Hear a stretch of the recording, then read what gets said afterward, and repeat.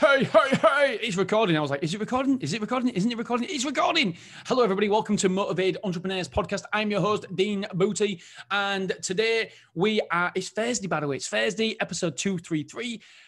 We're halfway through it's halfway. I'm doing Sober October. For those of you who know me, I love a bloody drink. Do you know what I love about drinking? And I won't go off on a tangent, I promise you. What I love about drinking for me is I don't get absolutely sloshed or anything like that. I don't want to feel out of control. But for me, it changes my perspective. It changes how I think about things. So if I've got a problem, I'll have a beer, have a whiskey or something, and all of a sudden, I will think of a solution for that problem because it changes your perspective. It changes your mindset. It just changes how you frame things, and it makes you more freer, I think. And by the way, this isn't an advertisement for drinking, but for me, that's what it does for me. And I really, really, really enjoy it. I love a good drink. And I feel I do this every year just to resettle myself. Obviously, I don't want to be reliant on alcohol, obviously. And every October, this just tells me that, do you know what? I'm fine. Continue on.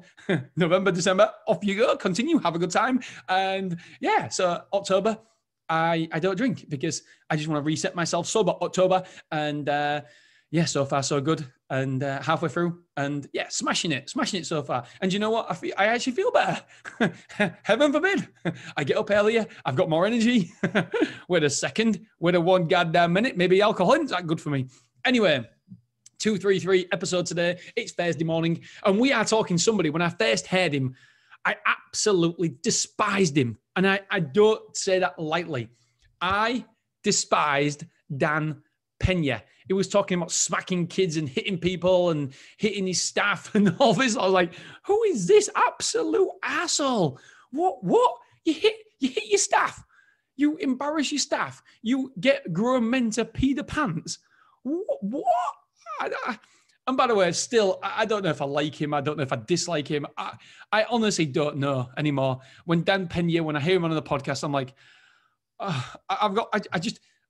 he's the one person I just don't know if I like or dislike in the world.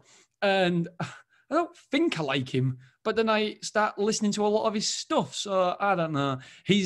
By the way, if you don't know who Dan Pena is, check him out. He's $100 million man $100 million man, he says, or $100 million man, I think he's called. He's got a book out called Your First 100 million, I think it's not on Audible, so I can't read it.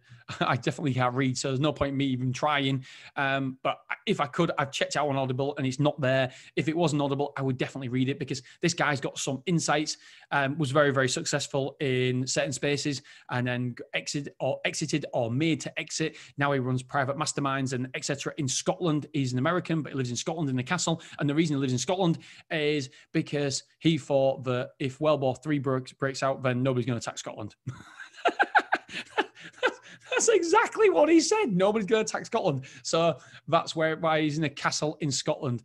And I was listening to him on London Real podcast. I kind of love London Real. I know that it gets a bit of a bad rap every now and again, London Real, because of this freedom platform and all that lot. But I was listening to him and he was on there, the first ever episode he did on the podcast, and the London Real host was exactly like me saying, I don't know if I like him or not. and actually, as it happens, I forgot his name now, the London Real guy, he actually now works with Dan Pena on a one-to-one basis. Interesting. Anyway, so what I want to talk about today is what Dan Pena said on London Real. I was like, oh my God, that is so good, Dan. I'm going to give you credit for it on my podcast. Right. So you have two podcasts. No, you don't. You're listening to one podcast, by the way. You have two bank accounts in life. You have your financial one and your emotional one. So you have your financial bank account and your emotional one. Guess what? Most people focus on the financial one and not the emotional one. I was like, that is so true. So think about your life.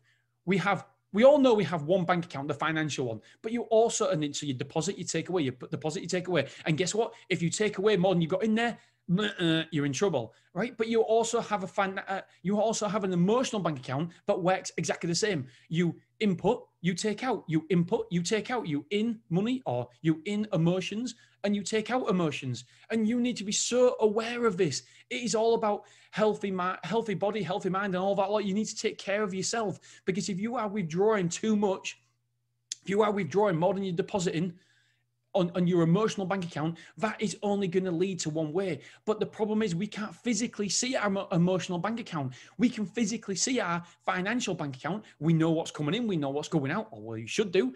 And you act accordingly. The only problem is you do not do that on your emotional one. You do not focus on your emotional bank account. So what I need you to do, what I want you to do, and what is going to be amazing for you is just watch every day what comes out, what gets withdrawn from your emotional bank account. How does it affect you at work? Are you stressed out? Are you upset about something?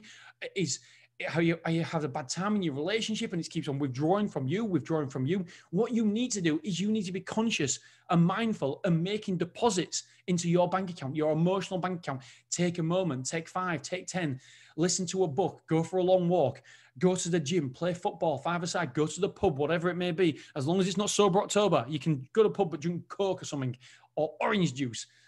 But hopefully you get the point that a lot of us, we look at the financial bank account, but we don't take into consideration our emotional bank account. So just be aware of what is being taken from you. And then it's your job, your responsibility to realize that and to deposit things back in to that emotional bank account. Because at the end of the day, people can't keep taking your wife, your kids, your husband, your brothers, your sisters, your family, your work. They can't keep taking from you before there'll be nothing left. There'll be nothing there. And people can only take from you if you deposit it. So what you've got to make sure that you put some deposits into your own emotional bank account. Because if you don't, people are going to continue to withdraw. And when they do, guess what? There will be nothing left. There'll be a shell of a man. There'll be a shell of a woman. And that's no good for anybody, because then people are trying to withdraw but not getting anything, not getting the right things back. So it's good for them and it's good for you to make sure you look after yourself and you add deposits to your own body, to your own emotional bank account. I absolutely love that from Dan Pena.